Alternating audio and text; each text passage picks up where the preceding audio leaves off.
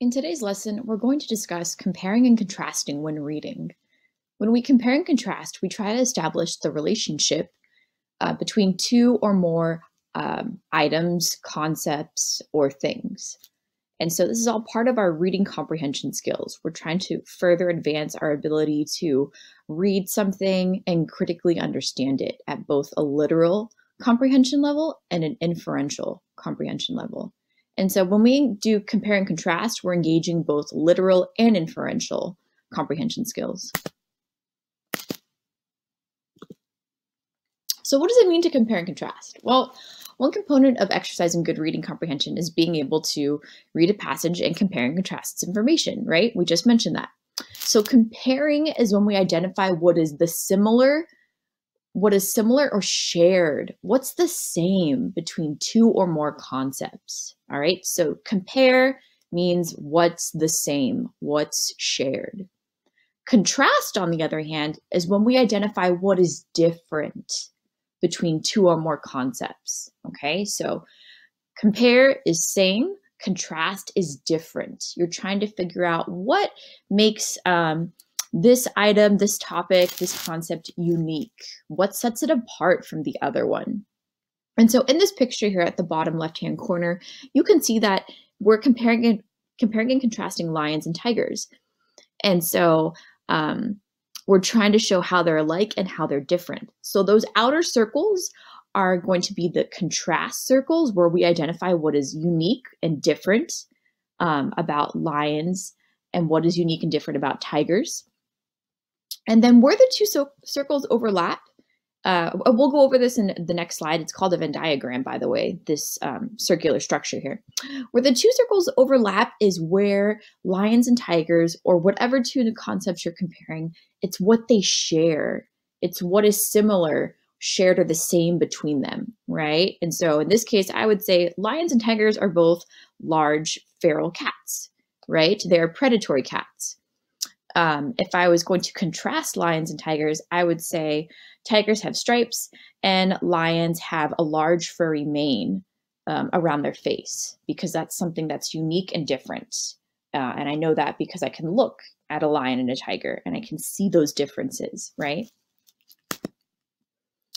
So like I said, this little picture here, this diagram, it's called a Venn diagram. And we use it a lot when we're comparing and contrasting because it provides a nice visual that helps us really just, provide structure to comparing two different things, all right? So the outer part of the circle, right here and right here, these are contrast, what's different. In the middle where they overlap, it's what's the same, what is shared. And then to the right side, we have a word bank that has some words that indicate to us when we're going to compare, tell what is the same, and when we're going to contrast, tell what is different. So for compare, it's going to be words like both, similar, in common, in comparison to. For contrast, unlike, difference, on the other hand, however. And so just to reiterate, because it's really easy to get these things mixed up, compare means to tell what is alike or shared. When we compare, we want to look for words that indicate a shared characteristic or other aspect between two or more things. And so in this picture right here to the bottom left, you see it says compare. A whale and a mouse are very different creatures, but they are both animals. So what do they share? They share the fact that they are both animals, okay? And so just as before, here are some words that indicate when I'm going to compare or tell what is alike, what is shared. So both, alike, in common, similarly, also, as well as same, in comparison to. We also need to read carefully and pay attention to the text.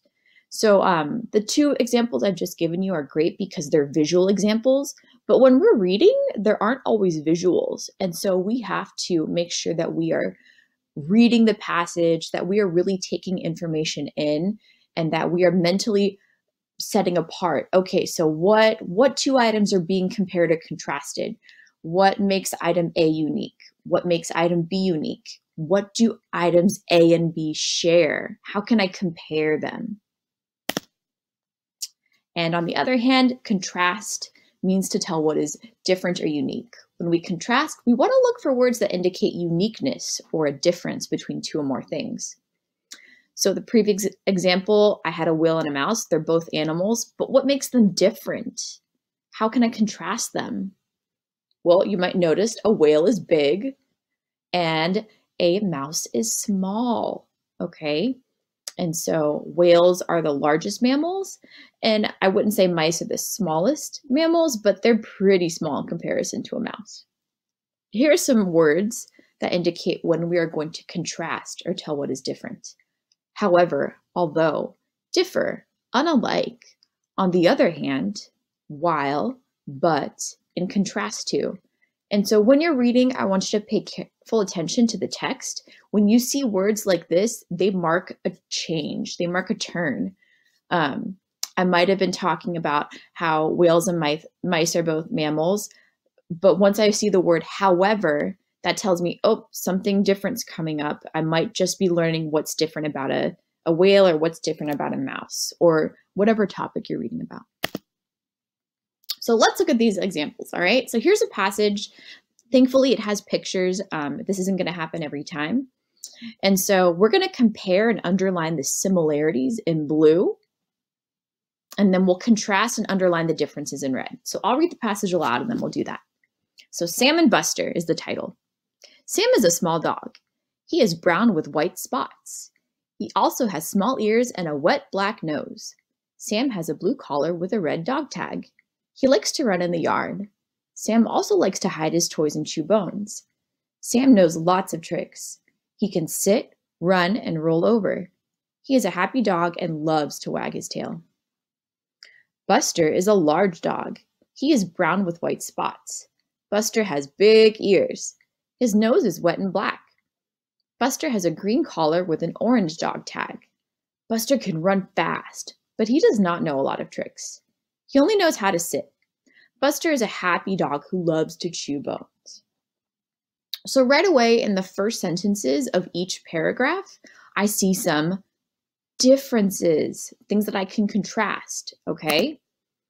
So it says Sam is a small dog and Buster is a large dog. So small and large are opposite concepts, and so those are differences between Sam and Buster. I would underline those first two sentences in red. Let's keep reading to find some other differences or similarities. All right, so if it's underlined in blue, it's a similarity. We're comparing Sam and Buster now. So Sam has brown and white spots. What does Buster have?